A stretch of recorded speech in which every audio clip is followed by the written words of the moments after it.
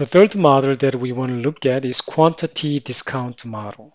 As you know, in reality, you get discounts if you have certain, number of inventories you are ordering, then you are going to get discounts. For example, you can buy, 10 textbooks at a time and get a discount of 10% or something like that.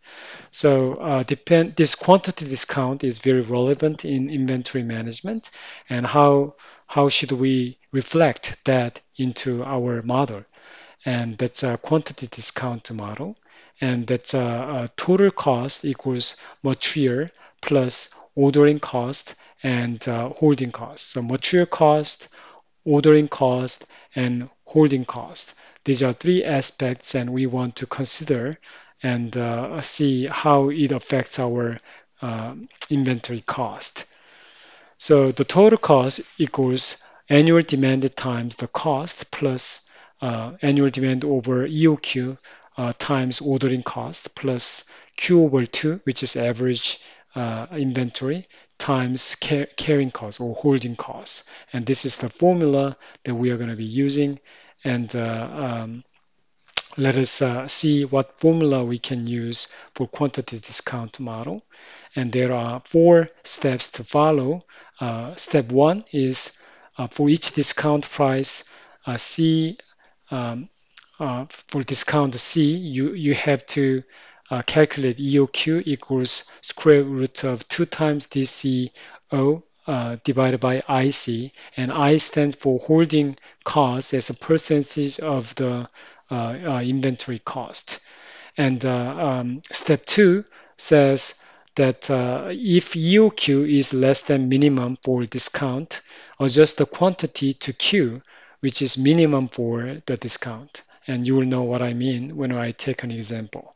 The step three is for each EOQ or adjusted Q, compute total cost equals the DC that you get plus discount you get plus D over Q times CO plus Q over 2 times CH, and then you will be able to compare this total cost with the other total cost and pick the best one, which is choose the lowest cost quantity. You could have breaks for several levels, 0 to 5, 5 to 10, 10 to 15, and 15 to 20, and so forth. And at the time, you are going to incur different types of total cost, and you have to choose which one is the lowest for your business. So let's take an example, the Breast department store. And this store sells toy race cars, and quantity discounts are available from this department store. And the ordering cost is $49 per order, and annual demand is 5,000 cars, and inventory carrying cost is 20%. I is 20%, and that information we know. And another information is that the discount is available depending on the number of products people are buying. So 0 to 999, there's no discount, and the basic price is $5. And if 1,000 to less than 2,000 cars are sold, then discount is 4%, so 4.8 per unit will be your discount. And if it is greater than 2,000, then there's a 5% discount, which is $4.75 per that toy. So given this situation, what should we do? And we want to find these four steps that we talked about in the previous slide, and let's do that. So first step was to compute EOQs for each discount. So we have a different discount price, and we have to use it for your own calculation. So we have 2 times 2 DC, right? So 2 times the annual demand is 5,000, and the ordering cost was 49. So it's the same. The denominator is the same for all cases. However, the price is different because we have different price. So we have discount times the cost or the product price is $5 for level 1 or discount number 1. So EOQ1 is 700 cars per order. That's the economic order quantity that you can use for this first discount interval. The second discount interval, if you use the same formula with $4.8 as the discounted price, then you get 714 cars per order for your economic order quantity. Similarly, for EOQ3, you get the similar result, 718 cars per order. For your information, EOQ was calculated by using 2DC over IC, and I is the discount rate, and C is the cost of the product.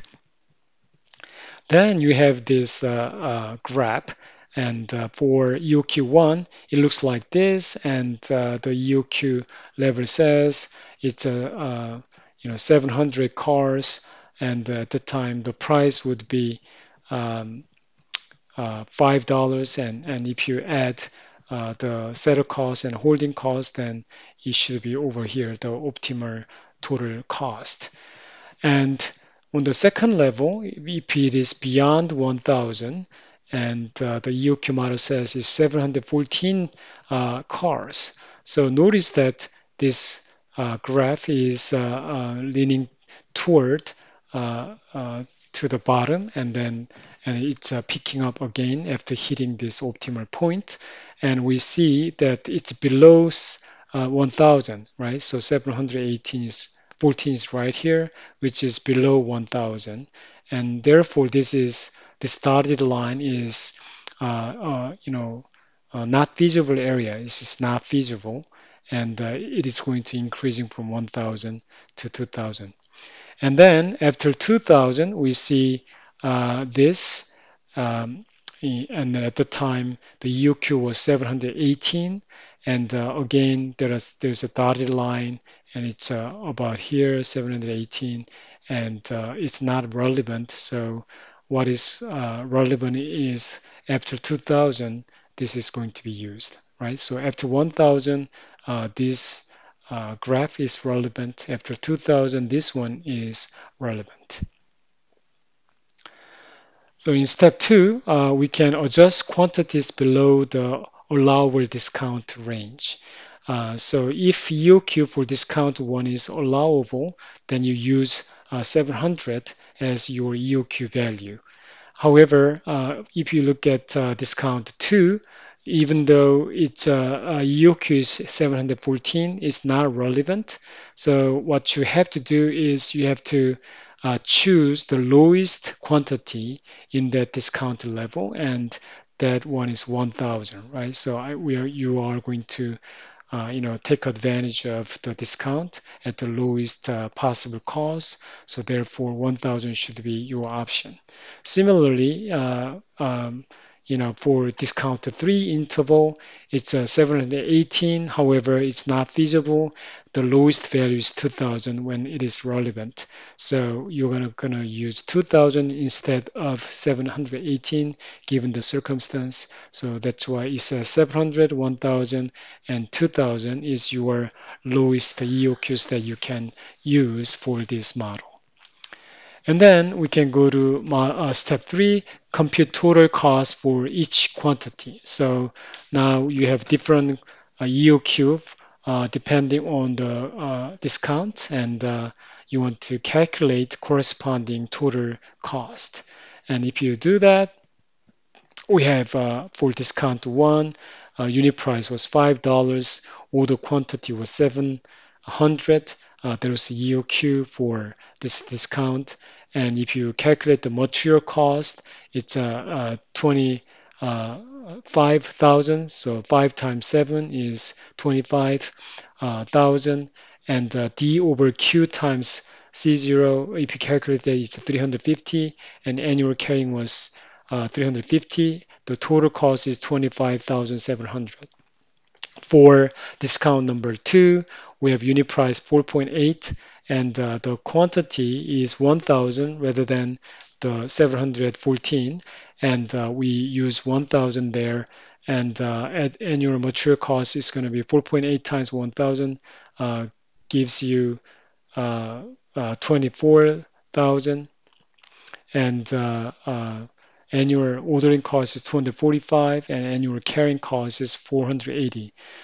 So this is not optimal. They are not the same because we are not using 714 as the economy or the quantity. If it was 714, then it would have been the same.